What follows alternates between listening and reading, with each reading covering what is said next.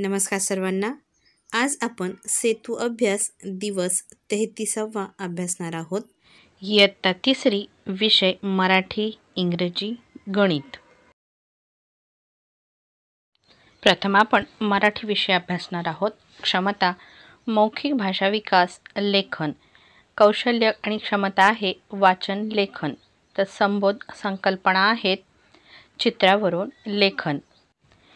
दिलेले चित्राचे निरीक्षण करा आणि चित्राविषयी तुमच्या मनात काय येते ते सांगा।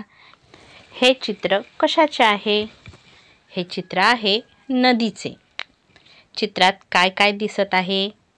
चित्रामध्ये नदीवर बायका कपडे धुत आहेत, पाण्यात मुले पोहत आहेत, काही जण पाणी भरून घेऊन जात आहेत।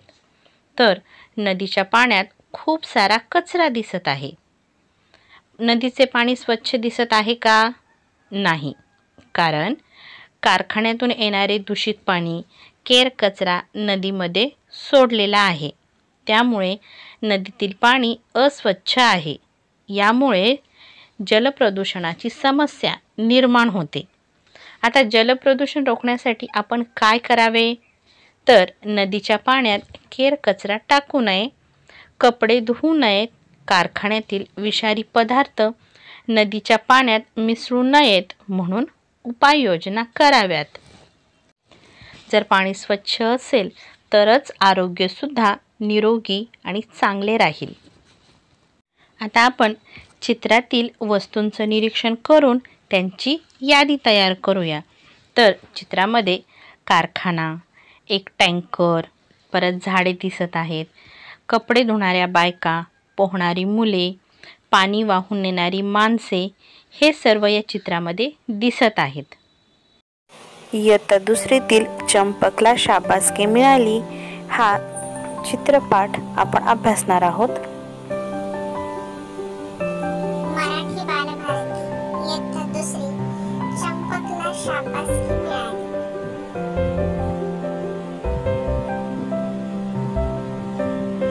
चंपकला शाबासकी मिळाली। चंपक डोंगरगावी राहायचा। गाव सुंदर होते। चंपकला गाव आवडायचे। चंपकचे सुरेश मामा शहरात राहायचे। तो मामांकडे शहरात शिकायला गेला।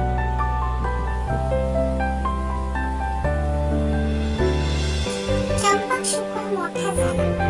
चंपकला काम करायला आवडायचे। चंपकने नगरपालिकेची परवानगी मिळवली। मामांनी मदत केली। चंपकने हिरा बागेजवळ केळीची गाडी उभी केली। पिवळी धमक, गोड केळी लोकांना आवडू लागली। एके दिवशी एका मुलाने केळी घेतली। केळी खाऊन साल सडकेवर टाकली। मागून आलेले आजोबा सालीवरून घसरले, पडता पडता सावरले। चंपक धावत मदतीला गेला। आजोबांना बाजूला नेऊन बसवले, पाणी दिले। चूक मुलाने केली, पण चूक आपली समजून चंपकने आजोबांची माफी मागितली। आजोबांनी शाबासकी दिली। चंपकने गाडीजवळ कचरा कुंडी ठेवली। केळी खाऊन लोक साली कचरा कुंडीत टाकू लागले। नगरपालिकेची कचरा गाडी कचरा नेऊ लागली। सडक साफ राहू लागली आणि चंपकला आनंद झाला। Let's learn English subject poem My grandfather had a farm and animals and their sounds. Listen and sing the poem. My grandfather had a farm. My grandfather had a farm. E-I-E-I-O. My grandfather had a farm. E-I-E-I-O. And on the farm he had some dogs. E-I-E-I-O. With a bow bow here and bow bow there. With a bow bow here and bow bow there. Here a bow, there a bow, everywhere a bow bow. My grandfather had a farm. E-I-E-I-O. E-I-E-I-O. Next activity, find out the animals in the poem and the sounds they make. आता या चित्रामध्ये प्राणी शोधायचे आहेत आणि ते काढत असलेले आवाज सांगायचे आहेत. Let's start. Cow says moo moo. Dog says bow wow. Cat says mew mew. Duck says quack quack. Horse says nine nine. Chicken says cluck cluck. Next activity, complete the spelling. दिलेल्या चित्रांचे spelling पूर्ण करा. Look at the first picture. This is cow. C-O-W. cow. Next picture, horse. H-O-R-E-S-E. horse म्हणजे घोडा. Next picture of pig. P-I-G. pig म्हणजे डुक्कर. See the next picture. It's duck. D-U-C-K. duck म्हणजे बदक. Next picture, chicken. C-H-I-C-K-E-N. chicken म्हणजे कोंबडी. Next, sheep. S-H-E-E-P. sheep म्हणजे मेंढी. Look at the next picture. It's goat. G-O-A-T. goat म्हणजे शेळी. Next picture. It's rooster. R-O-O-E-S-T-E-R. rooster म्हणजे पाळीव कोंबडा. Next activity, match the sounds with the animals. आता प्राणी व त्यांचे आवाज यांच्या जोड्या लावा. Animals sounds they make. Duck. duck says quack quack. Chicken says cluck cluck. Next, cow says moo moo. Cat says mew mew. And dog says bow wow. आता आपण गणित सेतू अभ्यासक्रम पाहणार आहोत. क्षेत्र आहे मापन. घटकाचे नाव. लांबी मोजूया. उपघटक अप्रमाणित लांबीच्या एककाने वस्तूंची लांबी मोजणे. आता थोडे आठवूया. खालील प्रत्येक गटातील लांब वस्तूच्या चौकटीत बरोबर अशी खूण करा. लांब लॉंग अँड शॉर्ट या वस्तू आपल्याला शोधायच्या आहेत किंवा त्याला टिक मार्क करायची आहे. आता लांब वस्तू कुठली आहे ते ऑब्झर्व करा, निरीक्षण करा. Hair given 2 pencils. Let's find out which is the long one. आता यापैकी लांब असलेली पेन्सिल कोणती त्या चौकटीमध्ये आपल्याला बरोबर अशी खूण करायची आहे. Let's do. चला तर मग करूयात. ही पेन्सिल लांब आहे. Next picture.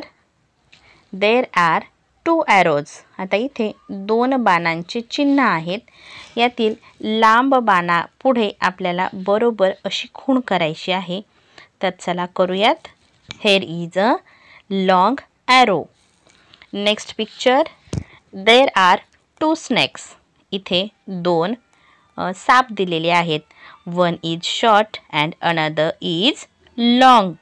So we will tick the long snake. आता आपण जो लांब साप आहे त्याच्या रकान्यामध्ये टिक मार्क करणार आहोत. Look at the next. There are 2 ladders. आता आपण ही शिडी आहे असं समजूयात. यापैकी एक शिडी छोटी आहे किंवा आखूड आहे तर दुसरी शिडी ही लांब आहे. So we will tick mark the box of long ladder. आता आपण जी मोठी लांब आहे शिडी त्याच्या रकान्यामध्ये बरोबर अशी खूण करणार आहोत. तुझ्या घरातील टेबलाची व कपाटाची लांबी लिही. आता प्रत्येकाने आपापल्या घरातील टेबल कपाट या वस्तूंची लांबी मोजायची आहे. मापन करण्यासाठी प्रमाणित आणि अप्रमाणित एककं वापरली जातात. आता अप्रमाणितमध्ये आपण हातांची बोटे, हाताची वीत किंवा हात, पाऊल यासारख्या अप्रमाणित लांबीच्या एककानं वस्तू मोजू शकतो. मग आज आपल्याला त्याच पद्धतीनं हे मोजायचे आहे. तर प्रमाणित एककांमध्ये टेप, मोजपट्टी यांचा वापर करून अचूक अशी लांबी मोजता येते. तर चला बघा, विद्यार्थ्याची नावं इथे दिलेली आहेत. अंदाजे विता घ्यायच्या आहेत आणि प्रत्यक्ष मोजून विटा कल्पना करून लिहायची आहे आणि प्रत्यक्ष टेबल किंवा कपाटाची लांबी मोजून सुद्धा लिहायची आहे. सोडवून पाहू. तुमच्या घराच्या दरवाजासाठी तोरण बनवण्यासाठी किती दोरा लागेल अंदाज करा. आता आपल्या घराचं दार असतं, त्याला वरी तोरण बनवण्यासाठी किती लागेल? 1 हात लागेल किंवा 2 हात लागेल जास्तीत जास्त असा अंदाज करा. पुढील आहे, आई बाबा समवेत इमारत बांधकाम चालू असेल त्या ठिकाणी जाऊन मापे कशी व कोणत्या साधनाने घेतात ते पहा व निरीक्षण करा. बांधकाम करत असताना मोजपट्टी असते, मीटरपट्टी आणि ओळंबा सुद्धा असतो. या साधनांचा वापर करून बांधकाम केले जाते.